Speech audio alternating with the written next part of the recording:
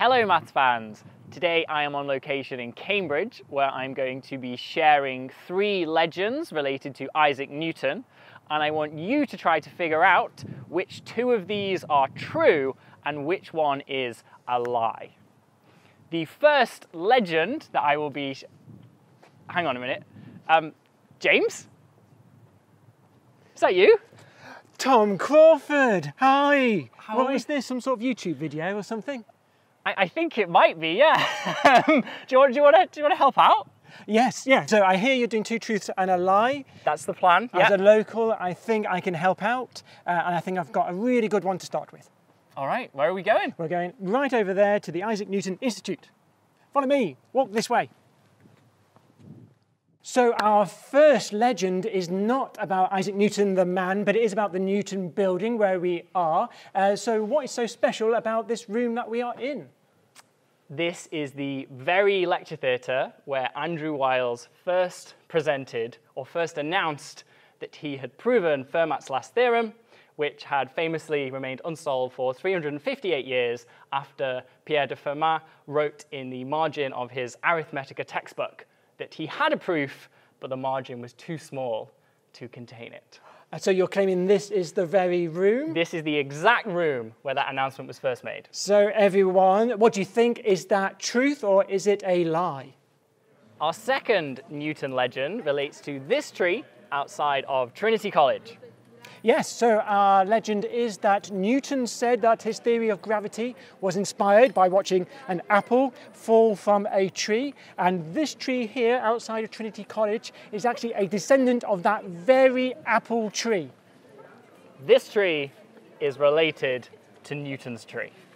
What do you think, everyone? Is that a truth or is that a lie? And finally, for our third legend, we are in Queen's College, and our third legend regards this bridge here. It's called the Mathematical Bridge. Sometimes it's called the Newton Bridge. And why is that, Tom? So our third legend is that this very bridge was designed by Isaac Newton, and Newton designed it to not contain any bolts. Now you may notice that this bridge does contain bolts. And that's because some students thought it would be a fun challenge to take the bridge apart and try to put it back together. But of course, they weren't Isaac Newton. And so they had to resort to using bolts, which is why they remain today. So again, this is up to you. What do you think? Is that a truth or is it a lie? So that means we have now presented all 3 of our Newton legends. We've got the Newton building, the Newton tree, and the Newton bridge. And we should stress that these are all genuine legends in Cambridge. If you visit Cambridge, if you take a tour of Cambridge, you might be told these stories, but unfortunately, 2 of them are true, but 1 is a lie. So it's up to you now to figure it out. Which 2 are true, which one is the lie, and we will reveal the answers in just a moment. Whilst you're trying to work out which of the Isaac Newton stories are true and which are false, be sure to check out the accompanying worksheet I've put together in Maple Learn. We begin with a look at Fermat's last theorem, which states that there are no whole number solutions to the equation a to the n plus b to the n equals c to the n whenever n is an integer greater than 2.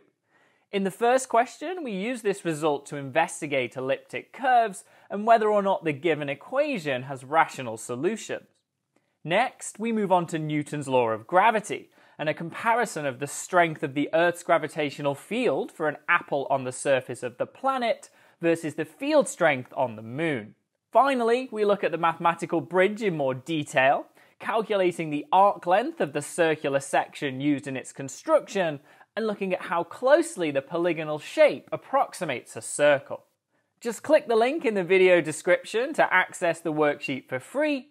And if you would like to sign up for Premium to access all of the features Maple Learn has to offer, be sure to use the discount code in the box below.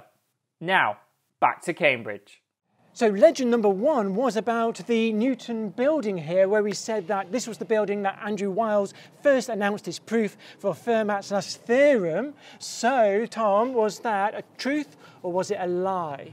This one is a truth. Yeah. James. So the lecture by Andrew Wiles was given on the 23rd of June, 1993, and it was entitled Galois representations, elliptic curves, and modular forms. Well remembered. And this was his first presentation of what he believed was a correct proof to Fermat's last theorem. Of course, if you know the story, it then took a further 2 years. There was a slight error in the first proof, but that was corrected, and the verified proof was published in 1995. So that's a really special thing about this building. I wonder if there are any other interesting mathematical facts about the CMS here.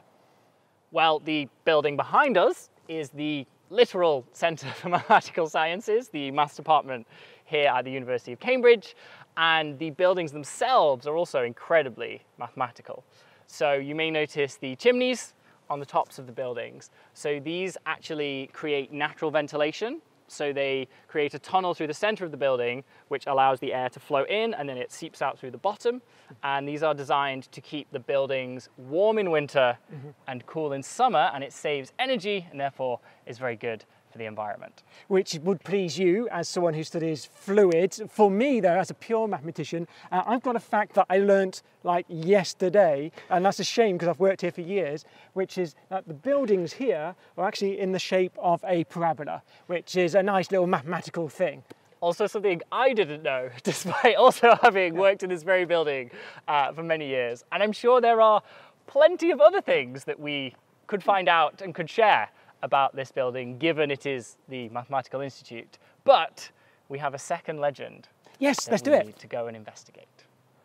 So legend number 2, James claimed that the apple tree behind us outside of Trinity College was a direct descendant of the Isaac Newton apple tree.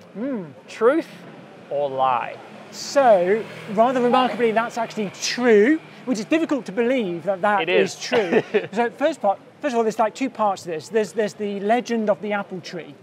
And I feel it's safe to claim that this is true. Well, Newton did tell the story himself, that he was inspired in his theory of gravity by watching an apple fall from an apple tree in his garden. He told that story himself many times. So I feel like as far as possible, we can say that that is a true, or at least a true Agreed. story. Yeah. And the second thing is this a descendant of that apple tree? Well, this is what surprised me. When I heard this story, I always imagined it was an orchard. And it wasn't. This actually happened in Newton's garden. And there is only one apple tree in Newton's garden. It's still there today. It's 400 years old. And this tree over here is actually a descendant of that apple tree. So as far as we can possibly say, it's true. So that means we now have had 2 legends, both of which are true. So hopefully you can figure out the third and final one is going to be a lie. Oh no, what a giveaway. We now know that third legend is a lie, but here is Tom to tell us more about the story. This bridge, the mathematical bridge, the Newton Bridge, has nothing to do with Isaac Newton. No. It was designed by William Etheridge more than 20 years after Newton's death. So definitely not designed by Isaac Newton, no. And the story about the bolts is also exactly that. It is a story. We've actually heard it a few times from the people on the punts passing behind us. You will hear this story. If you come to Cambridge, you will hear this story, but it's completely made up. It's not true. It is. But it is based on the sort of design of the bridge and the reason it has its name as the mathematical bridge, because the shape is a Voissart arch, which is where the compression of the various pieces actually acts to give the bridge its strength, which is perhaps why that has been embellished into this legend of not needing any bolts. It's very clever, but what's interested me as a pure mathematician as well is what is the shape of this bridge if it's so strong? It is a circle. It's actually based on a circle of radius 32 feet. Each of the beams is tangential to that circle and is even at an angle of 1/32 radians. So it's really mathematical. It's very mathematical. I now understand why it's called the mathematical bridge. And what I learned when I was researching these sort of legends of Cambridge is I got really into this Newton apple tree stuff. And I discovered there's actually quite a few of these descendants around. We saw the descendant at Trinity College. There's actually another descendant of the Newton tree at the Newton Institute, which we found earlier on today. And I believe Queen's College is supposed to have a descendant of the apple tree as well. Shall we go and try and find it? I think we should. Okay. And here it is, or here is where it's not, because this is where it used to be. It's actually not here anymore. They got rid of it in 1993. It's not actually here anymore because they forgot. They forgot what it was. They forgot it was a descendant of the Newton tree. It's not there anymore. I imagine somebody probably got fired for that. Or at least maybe they deserve to. But what that does mean, this is an interesting thing we actually discovered during our tour today, is not only have we shared with you 3 legends about Isaac Newton, but the 3 locations we have been to around Cambridge are current or former locations of descendants of the Isaac Newton. Yeah, and it's pretty cool, isn't it? And there's quite a few of these around the world in like prestigious universities and places like that, and they're all descended from that same tree, that Newton tree, which I really got into when I was looking this up. So yeah, see if you can find some and send us photos. James, thank you so much. No problem at all, loved it. For being my guide today. If you haven't already, do check out James's channel, Singing Banana, or his many, many Numberphile videos, Mr. Numberphile as I refer to him over here.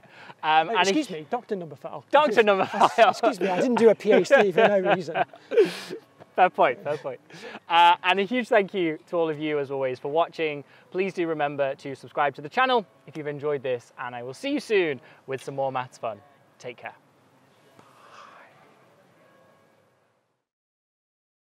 That Andrew Wiles, we should let that person be. Your star. Yeah. Very cool stuff.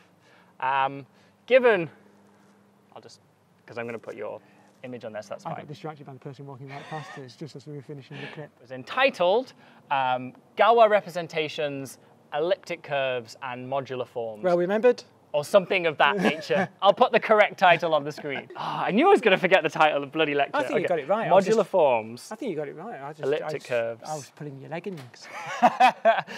And the reason the story actually exists...